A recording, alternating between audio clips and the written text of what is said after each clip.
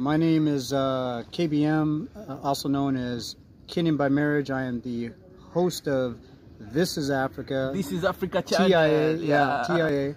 Not to be confused with This is Africa, Anthony and Bukwa.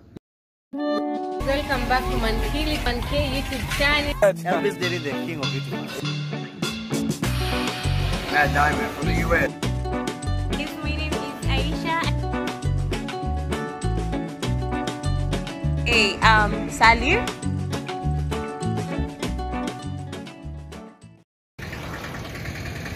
Hello guys, welcome back to my YouTube channel. It's your boy Mankili once again with another video, and I'm in the street of Bamburi Junction here. The road heading to Mtwapa and the road heading to town. So guys, today I'm heading to Mtwapa to meet a YouTuber. I'm not gonna tell you the name of the YouTuber, so guys, let's wait for a matatu so that we can go. So guys, I just found a matatu there.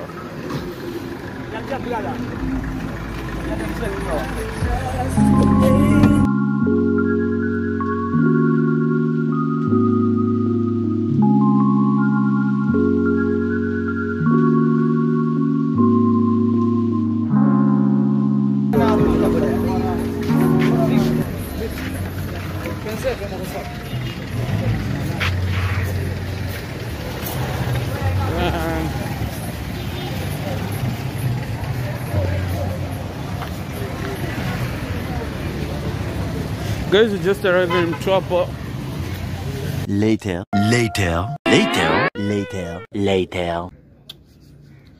So guys, finally I just reached here in Mtwapa and I met a fellow YouTuber here. I'm gonna let him introduce himself. So Yeah, my name is KBM, also known as Kenyan by Marriage. I am the host of This is Africa. This is Africa channel. TIA, yeah, TIA.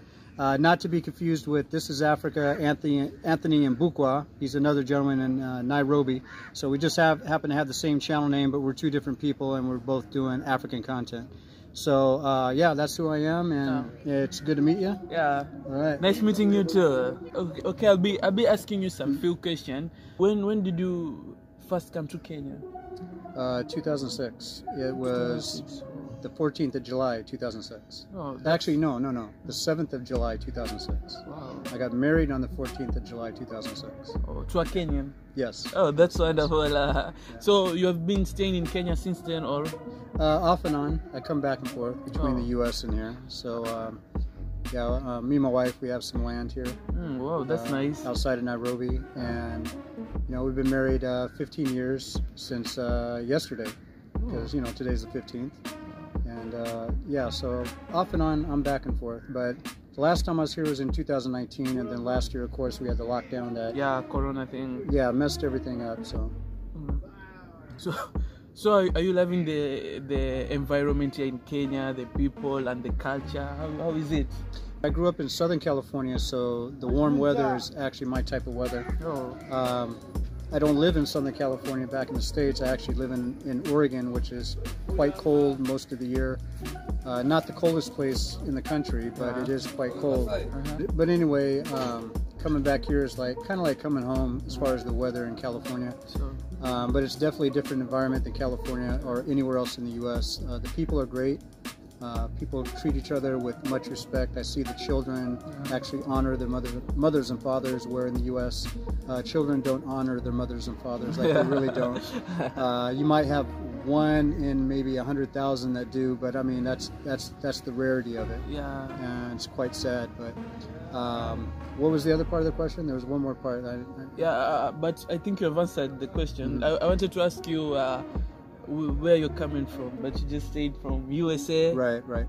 West California or South California or just California? I was born and raised in Southern California. California. I'm coming out of Oregon, which is Oregon. above California. Oh, yeah, that's good. So, have you tasted some little Kenyan food like ugali? Definitely ugali, pilipili, mukimo, right, nyama choma. Nyama choma to the world. Nyama choma is really sweet. Very sweet, very sweet. The fruits here are wonderful. The mangoes are absolutely huge. Fresh.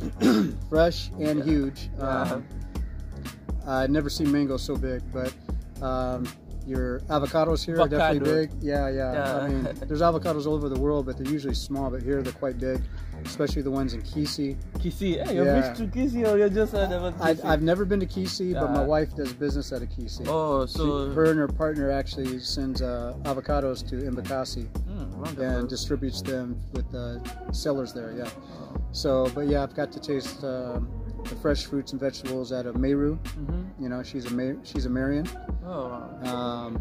She's originally from Nanyuki, so that's not very far away from Meru. Yeah, true. Yeah, so definitely I've eaten a lot of different foods, and I have to say that when you eat fresh food, there's definitely a difference in weight loss almost immediately. True. Totally true. And if you don't eat the processed foods, I noticed that there's a lot more processed foods here lately in the past like 5 years compared to 15 years ago. Yeah. So yeah, I would recommend don't eat the processed foods, everybody. If you're here in Kenya, just eat like you've been eating ever since you grew up. The fresh from the farm, guys. And so you are currently in Mombasa. Is it your first time in Mombasa, or?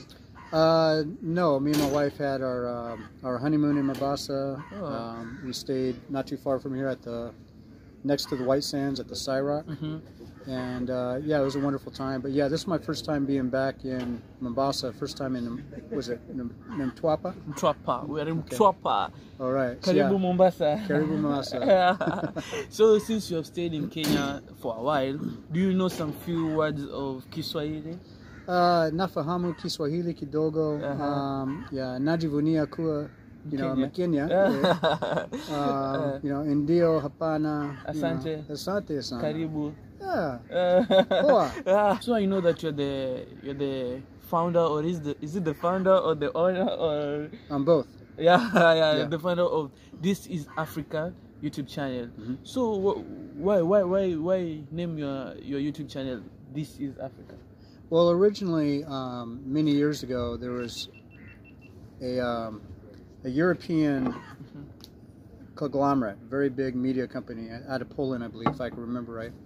And they have something, I don't want to say what they have because of the algorithm, but they have something going on here in Africa called This Is Africa, and they do a lot of things that are not African, very un-African. So basically, at some point I wanted to combat that by taking that name, which is a very old name, by the way, and a lot of people use it for a lot of different things. But I wanted to combat the negativity that they were portraying on Facebook. I didn't know if I wanted to do this on Facebook or YouTube or what have you. But the thing is that I put it on hold because I wanted to find out what it is I wanted to do. And so in 2019, I said, you know what, let's go ahead and start using the name This Is Africa and just promote Africa in a positive light.